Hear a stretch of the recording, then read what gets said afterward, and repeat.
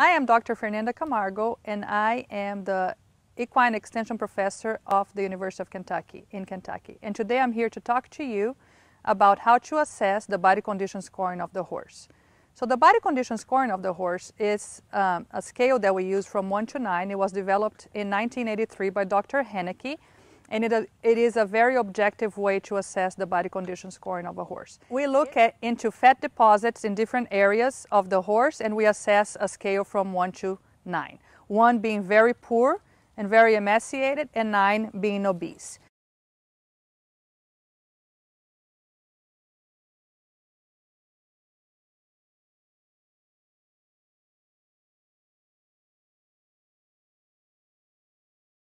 So the first thing that I do when assessing the body condition scoring of the horse is to look at the whole horse as a total and to see if I can actually see some ribs, okay? The reason why I do that is because the ribs of the horse at a scale of 5, it says that ribs are not visible but can easily be touched and felt, okay, when you do the palpation of the horse.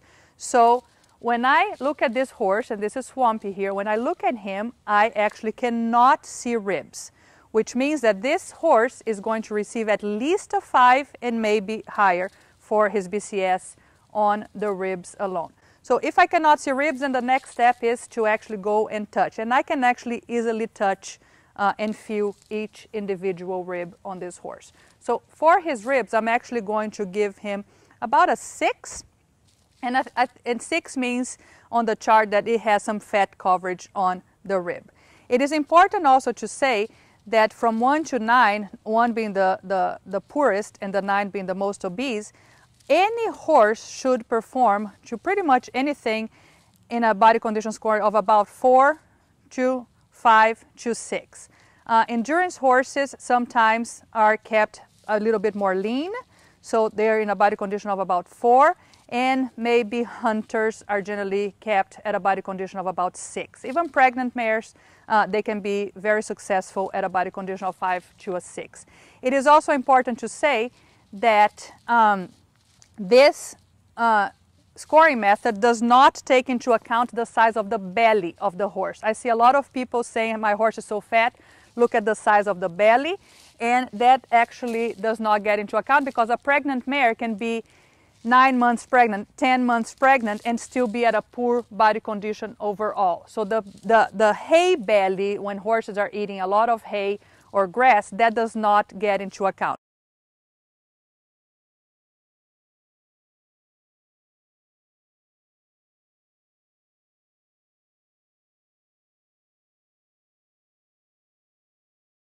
So it's the fat deposits of the ribs first, that's where we look.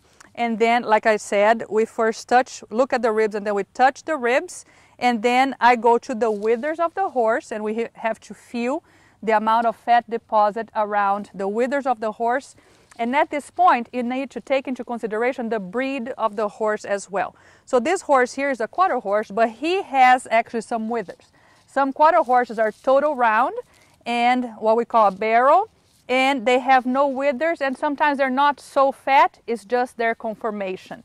The other breeds that also sometimes don't have withers would be Arabs, walking horses. Those horses sometimes you can't just make them a 9 and give them a 9 on the withers just because that's their conformation.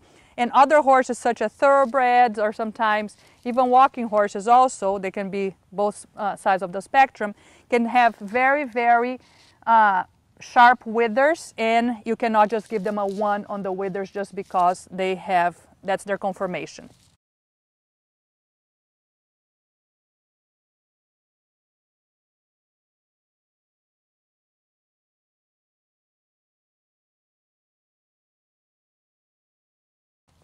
The other place that we go is behind the shoulder and the fat deposit that is behind the shoulder of the horse. And you can see when I touch it like this, do you see it jiggling?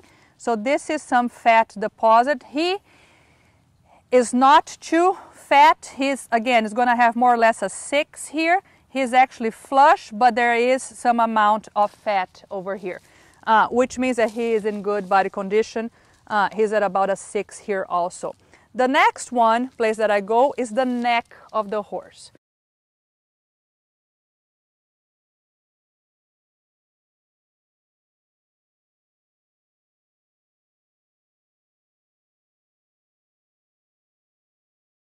When the horse starts to lose condition, they start decreasing their fat, and sometimes the neck becomes so thin that gives the impression that the horse head is really, really big.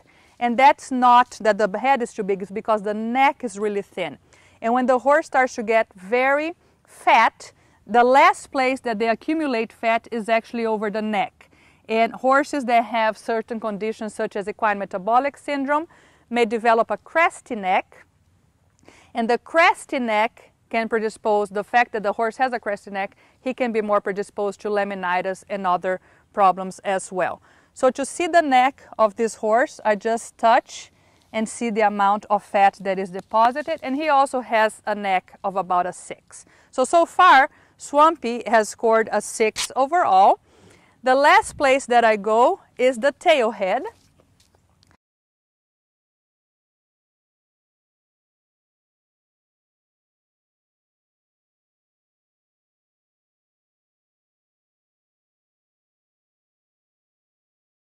The tail head is, there are some fat deposits here also, and this is also a place that you need to assess. So Swampy has some fat deposits here, and but also of a 6.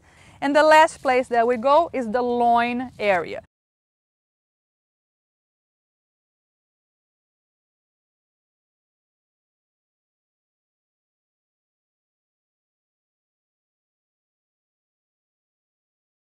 So the loin area is not over the back, is not over the rump, it is actually the loin area of the horse, okay? And as the horses become more thin, you're going to have what we call a ridge over the loin area, because we see all the vertebrae happening here. And as the horse starts to gain more weight, this is going to become almost like a valley, where there's so much fat deposit here that you can actually have a little valley over there. So Swampy has a very flush loin area, continuing to give him a body condition of 6.